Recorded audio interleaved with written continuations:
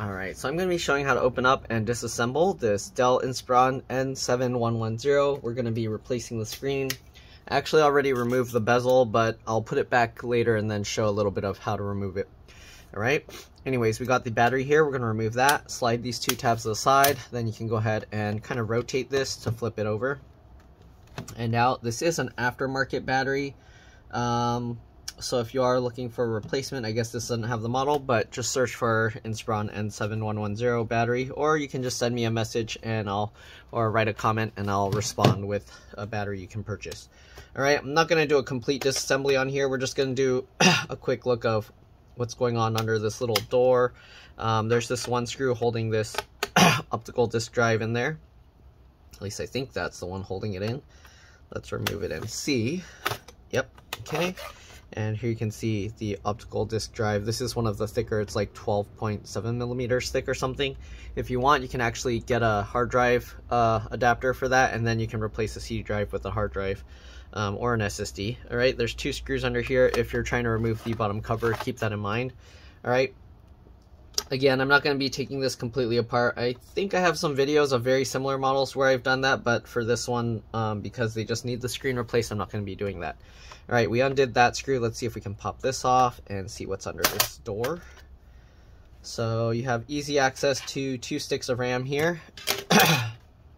We'll pull these 2 tabs to the side, pops up.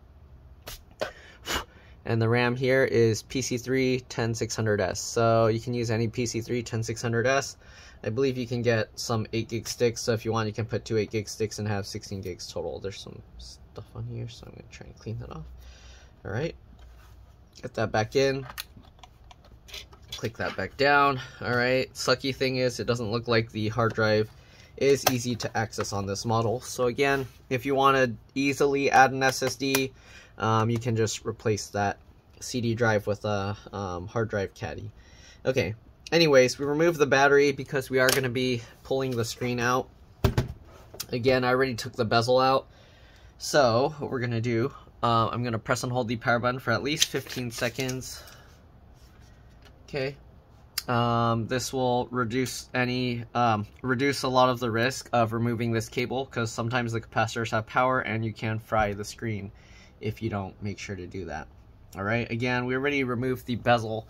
I guess I can put it back to kind of show you how it works. The screen is kind of big, but anyways, this goes on here, and the clips are pretty tough on here. This one you kind of have to pull them up. So let me see if I can show you. I'm going to put this back on. Oh. Did they cover their... Oh, there's a lot of like dirt and dust in their camera thing here. But anyways, we'll put this back on. This one is a bit tricky to get on and take back out, so keep that in mind. Alright. Oh, I should have recorded the first time I did it, because now doing it a second time is going to be kind of a pain. But we'll see. Okay, can we get this back on, please? Okay. You can see you kind of have to like push it up slightly and then push it back down. It's kind of, the design is a little bit tricky with these clips. Okay, they also have a crack on this here. So much dust on this thing. Alright. Okay, let's see. And also because this sticks out, it's a little bit tricky to kind of clip this all back in. You kind of have to work your way with your hand behind and in front and try and clip that in. Okay. And I have to actually push all the way down here to do it. So, yeah. Alright, there's clips in the middle as well as on the back. Looks like we got most of those in. Okay. Alright. And give me a second because I have a customer coming, so I need to make sure that they're not messaging. Okay. Alright, so we got the whole bezel back in. If you're wondering, the keyboard does have a way to pop it out from here. You can see these little clips here that hold it. So usually you can pop that out without having to take these screws on the bottom out. But to get the hard drive and everything, you will have to So I pop that out. I'm holding this up. We're gonna pop that up, pop this up, and pop that up. And then I can show you, like, we can pull this together, and be careful because the cable's here. And here you can see inside you can have access to the fan a little bit there. But again, if you need to take it completely apart to clean it or to get the hard drive out, you're gonna have to take all the screws out, and then you can remove this whole palm rest assembly. Okay, let's go ahead and remove the screen. So I'm gonna rotate it upside down this way because it's probably easier. But basically this one you can't just pull up like this. On a lot of them you can just pull it up like this and it will come out. But in this case, because there's clips that go into the top, you have to pull it back up this way and kind of like pry this side up a little bit. So it's a little tricky. Okay, so I'm pushing with my thumb on the back half, and then I'm pulling with my fingers this way to try and get it up. And let's see, there you go, you can hear it click. So you do have to kind of rotate it this way to unclip that, and then you can do that. So unclip that, and then you pull up that way. Okay, all right, and this is pretty difficult. All right, normally I would do this actually where it's standing up, not like laying flat down like this, but it is what it is. So there you go. Okay, you can see we got the top half out, and then we get to the corners here, same thing, kind of. Let me see if I can show this better. Let's get this out of the way. Okay, same idea, pulling this that way while also lifting this up, the inside part up. Okay, and that would allow you, again, you can see I unclipped it using my thumb, and the corners are kind of much more difficult. So there we go. And I'll kind of show you what the inside looks like so you can kind of see how this clip mechanism works, because it is tricky. This is an old laptop, so I don't even know how many people this is actually going to help, but there we go. Okay, so pull that. And then again, the corners are very difficult because you got both sides that you kind of need to pull diagonally that way, and you can see we got that. Okay, rotate that this way, and we'll get this out. So these you pull forward, it will unclip. You can hear that. Okay, so once you unclip the clips up at the top, you gotta undo the bottom ones, and to do that you pull this down. So you can see I go inside and then I pull it down, and there you go, it unclips. Let's see if I can show you guys what the, can't really see too much what the clips look like there. There's two clips here, small ones, and then under here they got like these other kinds of clips, like here and here. You got the clips going up around the sides, you got the corner clip here, and this one's missing one clip there. When they dropped it or something, or they hit it on something, it cracked. This, they said they closed on something. You can actually see the crack in the screen. And here you can see the clip mechanism where, oops, where it kind of grips. There's one here, one here. So these plastic slot things here, they hold on to those clips. Okay, and that's how the thing works. All right, anyways, we're gonna take the screen out. So there's two screws. Oops, let me flip this upside down so I can show you better. There's two screws up in the corners here. Okay, normally I would do this while it's standing up, so I'm doing it like this so I can get it in view of the camera. We're gonna get this screw out. Okay, keep all the screws in order because they can be different size, shape, and lengths. Alright, once you get those two out, you'll also want to remove or undo the screws down here. We're not going to completely remove them, but we just want to undo it till you hear it click so that it can come out. And then what you do is you twist it back like 2 turns, okay? So that, and then back 2 turns, so that way you just have some loose slack here. Okay, we're going to do that on both sides.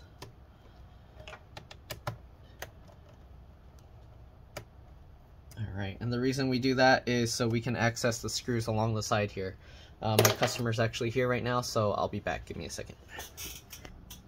Alright, so I'm back. Let's go ahead and get this thing apart. So, we already drained the power. Again, that's very important. Ooh, where'd all that dust come from? Anyways, next thing we're going to do, we're going to remove the screen here. So, we'll go to one side. We're going to pull this forward. If it's caught, you might have to wiggle it a bit. I don't know why on the left side it kind of gets stuck or caught on there somehow. I don't know what's holding it there, but I guess pull this slightly inward. So I'm gonna pull this over to the right and then pull this up. Come on. Like something is grabbing it there. Oh, there we go. Oh, now I see. There's a little clip down here, plastic clip, that goes into the little notch there. You can see there's two notches, and there's a two plastic clips that kind of hold it there. So you kind of have to pull it away from there.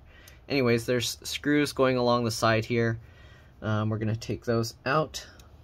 So there's two screws on this side, or actually three, sorry.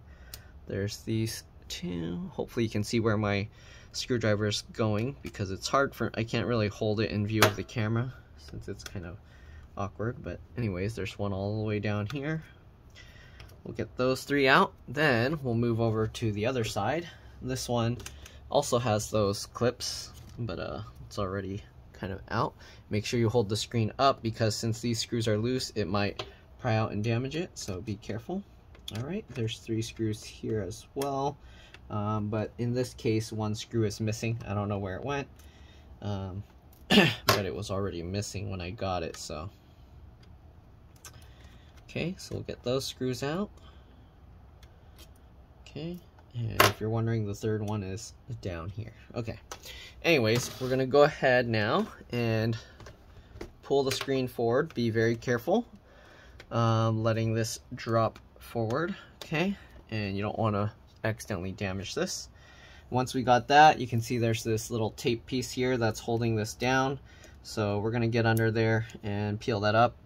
It does help if you have like a little, kind of like a plastic razor blade or something that you can kind of cut thing off, okay? Oh, this one got a little bit dull. I've been using it for a little while.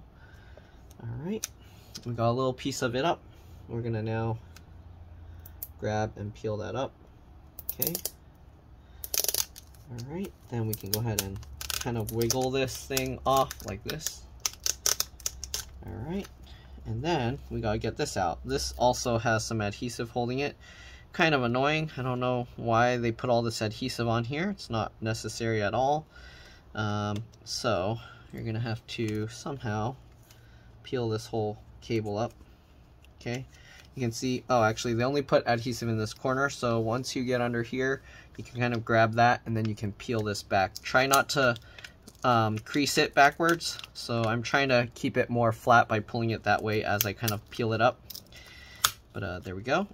Then we're gonna go over here and same idea, peel this up, keeping my finger here so I don't accidentally just rip it out and then accidentally pull on this thing.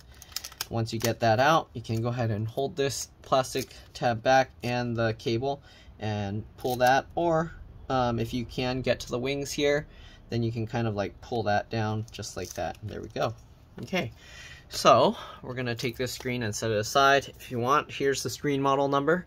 It's best to check your own screen, but here you can see the one that I have, LP173 WD1, and then in parentheses TLN1. Sometimes when they sell it, they'll list it as LP173 WD1 space TL space N1 instead of the parentheses. So, all right, we'll set that aside. The replacement came like this. Hopefully it's okay, because they shipped it with a CPU cooler that I got for another repair. And yeah, that's not cool, because that thing was like just rolling around smacking into this. So hopefully this screen is okay. We're gonna cut this thing open.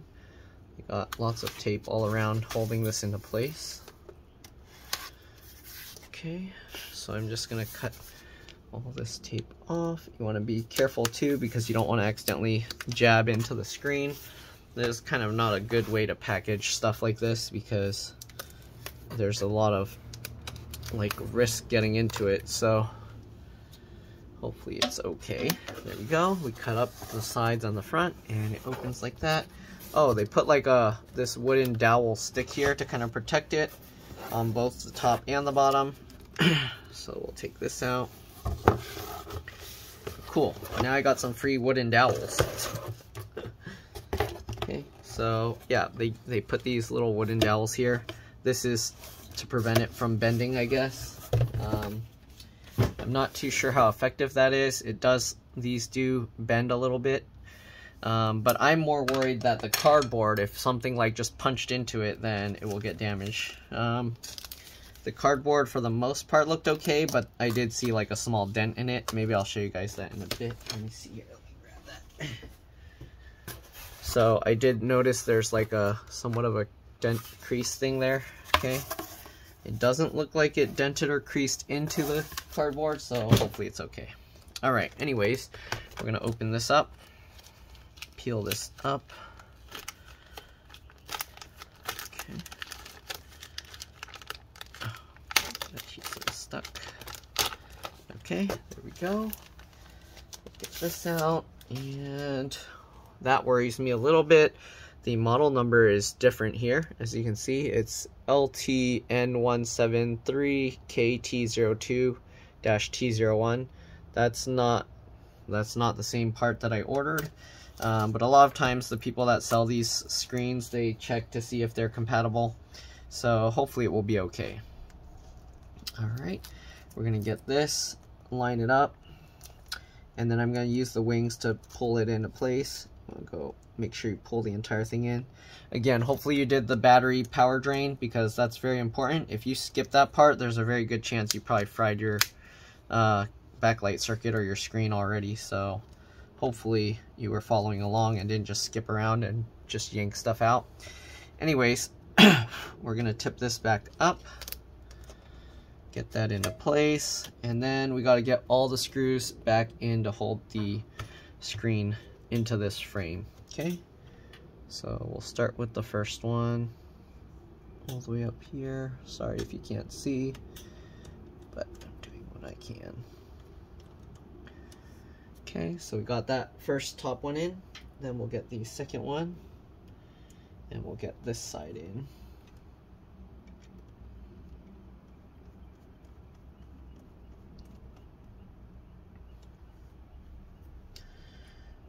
Right. Then we'll get this guy in as well. You don't actually want to tighten the screws in all the way right away, because you do want to be able to maneuver it around to get these screws in. So once you get kind of two of them, you should probably be okay tightening it, but I like to try and get all the screws in first, just to make sure everything is lined up. And sorry, I'm going out of view of the camera. But hopefully it's pretty straightforward. Just get all those screws in. Okay, so we got those in. Then we'll go down here and get this last one in.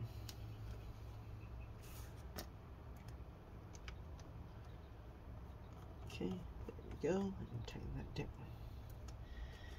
Right, and we'll get the last one up here and tighten that.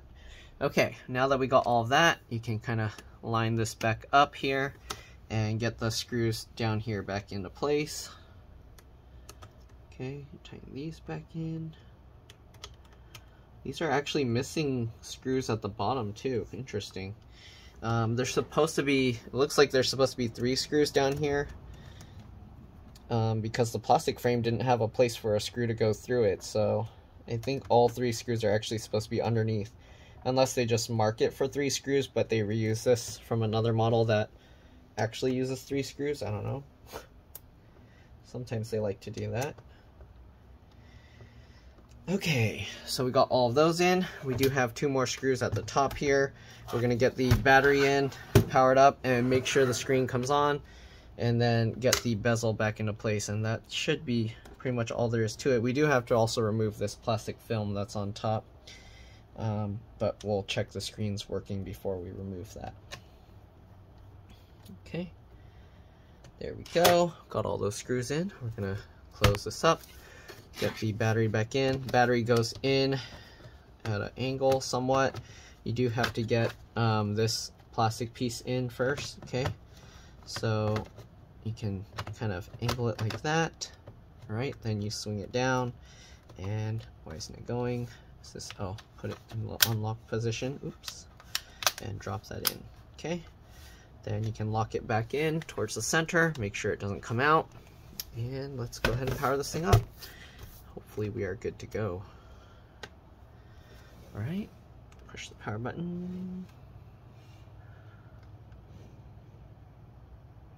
Okay, and I see the Dell logo, so we should be good to go. As you can see, it's turning on. All right, we're gonna peel the screen thingy off. Let me actually shut it down. I'll make sure it's okay. It's actually booting completely. In the camera, it's showing it's like flickering. I don't know if that's coming out in the actual video. It's not flickering in person, so it's more the refresh rate of the camera. Okay. So what we're gonna do now, we gotta peel this thing off here. So just grab that, and you don't want to pull it straight back. What I do is I roll it off the screen like this. All right, and that way it's not putting pressure on the screen when it peels off. Okay. Again, I need to shut this down, but anyways, let's peel this off. Again, we're just rolling it. Okay. Sorry, I had to make sure it turned off because I didn't want to show if there's stuff from the customer on there. Okay, got that off. Next, we'll get this bezel and put that back on, which I already did in the very beginning of the showing how to remove the screen. This stuff is kind of not lined up right, so you do kind of want to make sure that this is staying hidden. Okay, so we do have to lift that up. Oh, maybe I should have, I think I actually put too much of the slack like downwards. It should be up higher. So I might have to remove the screen and then fix that. Let me see. This one lines up here, and then the clip will go, where's the clip go? Here? Here? No? Okay, so this should be fine. We'll just put the extra slack up here. There we go. So tuck that in, make sure it's not sticking out here, because you don't want this excess to get damaged. Okay, so tuck that in, make sure this is also going the right way. Okay, and then we'll just get this piece, line it up, click that in. Again, we got to go from the back here as well, pushing at the bottom. Okay. Okay, let's get that in. There we go. All right. And we just work our way up around the edges.